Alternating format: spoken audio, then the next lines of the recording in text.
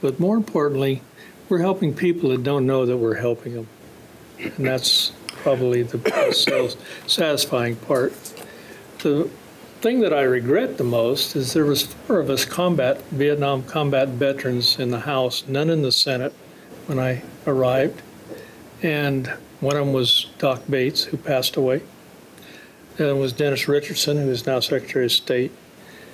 Gene Wisnett was in Da Nang, and I was in country in 69, 70. But now with Gene Wisnett and I leaving, and Dennis being Secretary of State and Doc Bates passing on, now you will not have a Vietnam combat veteran in the House or the Senate. And that's unfortunate because you don't have that point of view. It was a different situation than the World War II veterans or the Korean era veterans because, well, you know, we weren't really supported in the field. We weren't supported by our government. We weren't supported by the people. And we sure weren't welcome home.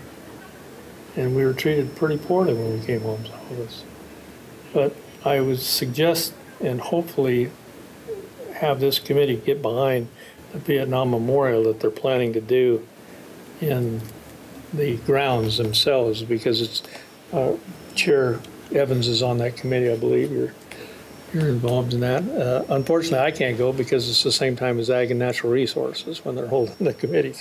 But very worthwhile cause. And the other thing is, I would hope that we get successful in Southern Oregon and get enough money, which this committee's been very good at trying to get some money for it. In fact, we got $250,000 from the state, but that's for the 80% replica of the Vietnam Memorial Wall.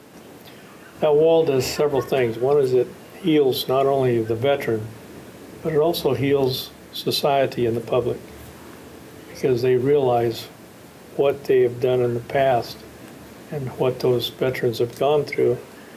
And it's time that that wound did heal because that wound was open for a long time. So I'm very proud to say that I was part of this. In fact, I was one of the co-chairs. We had a 30-30 tie. Myself and Representative Witt were the co-chairs of this committee. And couldn't ask for a better guy to work with than he. And I must commend you, Mr. Chair. You've done an exemplary job with this committee. The good thing is no one knows and no one cares what your affiliation is. We're here to do a job for veterans. And for that, I thank each and every one of you. Well, and welcome home.